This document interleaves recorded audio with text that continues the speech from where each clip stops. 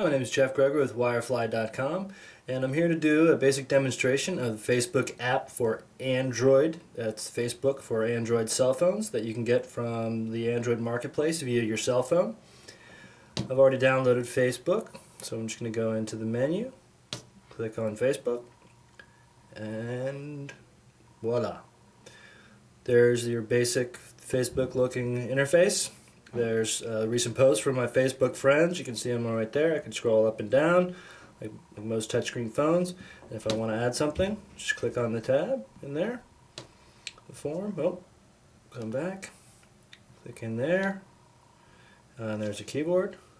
And I can just start typing a message in here and hit share. I'll send a bizarre message to my friends, echo.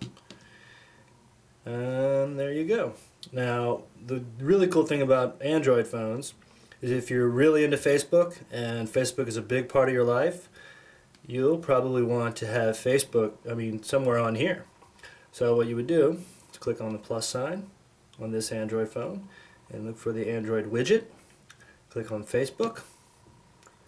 And it's going to try to add it to your home screen, but there's not enough room. So you just drag it down here and remove it.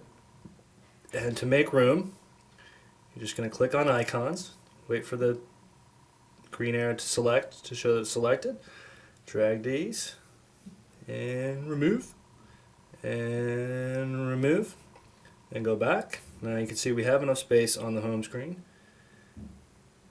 and we are going to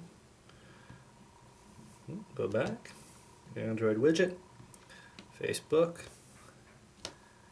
voila.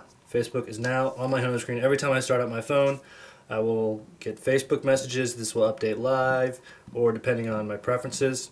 But I never actually need to go into the Facebook app anymore.